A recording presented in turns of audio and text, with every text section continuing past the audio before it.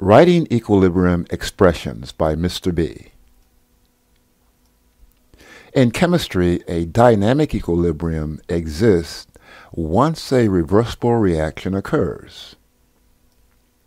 Substances transition between the reactants and the products at equal rates. Reactants and products are formed at such a rate that the concentrations are constant. In order to write the equilibrium expression for a system in a state of equilibrium, you will need to know the following: the balanced chemical equation for the reaction, and the phases, solid, liquid, gas, or dissolved, of each species involved in the reaction.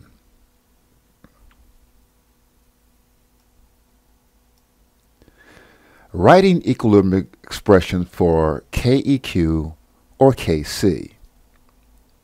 The general equilibrium expression for the reaction where AA plus BB is in equilibrium with CC plus DD is written as KC or KEQ is equal to the concentration of the products divided by the concentrations of the reactants. For the general equation, we write the following: Kc is equal to C raised to the C, concentration of C raised to the C power, times concentration of D raised to the D power, divided by the concentration of A raised to the A power, times the concentration of B raised to the B power.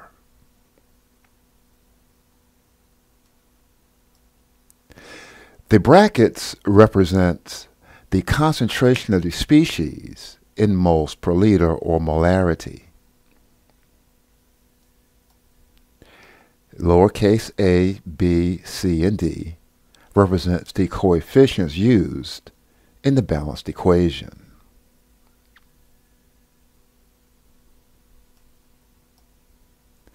There are two cases when a species is not shown in an equilibrium expression: when it is a solid such as PbCl2 solid or lead 2 chloride solid,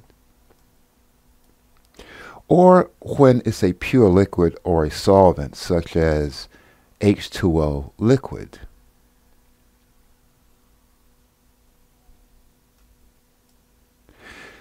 Examples of equilibrium expressions KEQ or KC for a variety of equilibrium systems follow.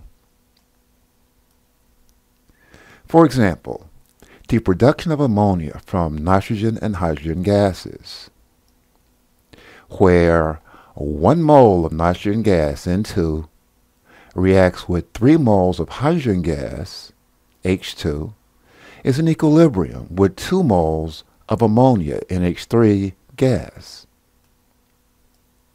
So the equilibrium expression for this reaction is written as follows: Kc is equal to the concentration of ammonia, NH3 squared, divided by the concentration of nitrogen gas, times the concentration of hydrogen gas cubed.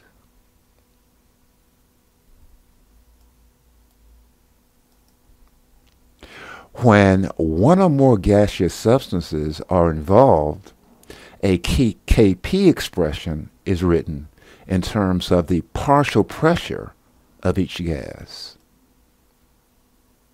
So for the equation where nitrogen gas plus hydrogen gas forms ammonia, we write the following: the Kp is equal to the partial pressure of ammonia squared divided by the partial pressure of the nitrogen gas times the partial pressure of the hydrogen gas cubed.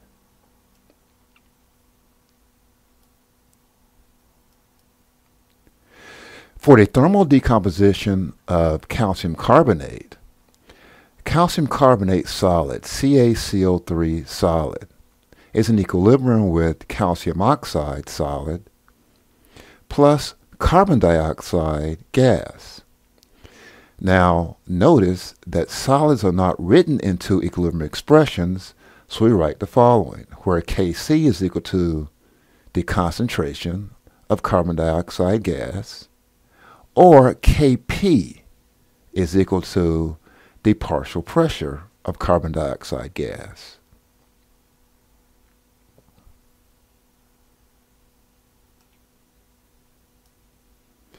For the replacement of silver ions by copper, we write the following, where a solid copper metal reacts with 2 moles of silver ions in aqueous solution, is in equilibrium with copper 2 plus ion in aqueous solution and solid silver metal. So the Kc expression for this will exclude the solid copper and the solid silver. So we write concentration of copper 2 plus ion divided by the concentration of the silver ion squared.